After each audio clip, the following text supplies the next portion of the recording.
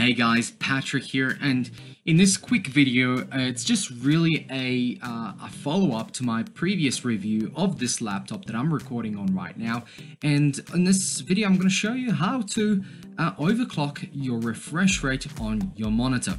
So as you can see, I'm on the desktop right now, and what you will need to do is download Refresh Rate Monitor R. This is basically CRU app. It is available all over the internet. You can Google it, you'll find it, but I will put a link in the bottom. First of all, you'll see this folder here. Now, these applications here are just to safeguard what you're about to do, just in case you need to do something that will basically, have to reset everything. You're able to run these, and you're able to run these from the terminal when you actually boot in through BIOS using a Windows 10 or 8 or 8.1 or 7 disk. So as long as you get to terminal, you'll be able to run these also by just actually going to the folder and saying run reset-all. Now you can find the instructions on how to do that on another video, but today we're just going to look at CRU.x. Now what I'm going to do is going to run it as administrator. You don't have to potentially do this, but it works much better when you do. Now what I've done is I've taken the liberty of creating some of these standard resolutions. So what I'll do, I'll create a new one. Now ignore this area here, but you can also see which actual generic monitor is active.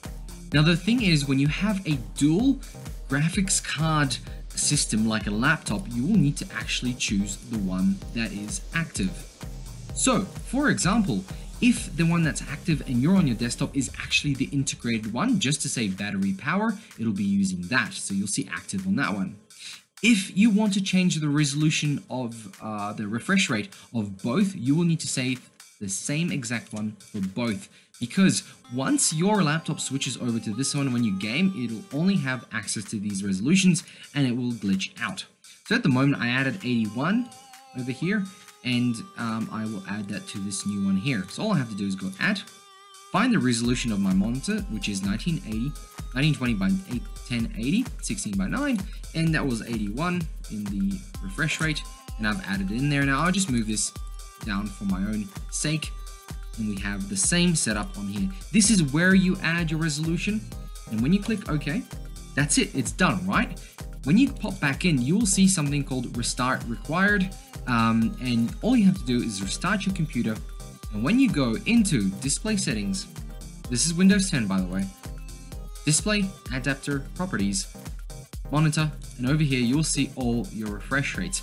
Now as I mentioned in my review of this laptop, I was able to get up to maximum 80. 81 isn't really a big difference, but there it is, I can get it to 81.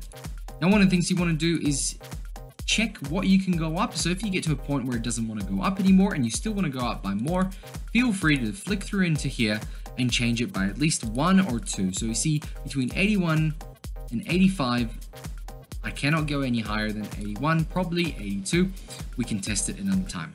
Guys, thank you very much for watching. I will link in the description where you can get this app.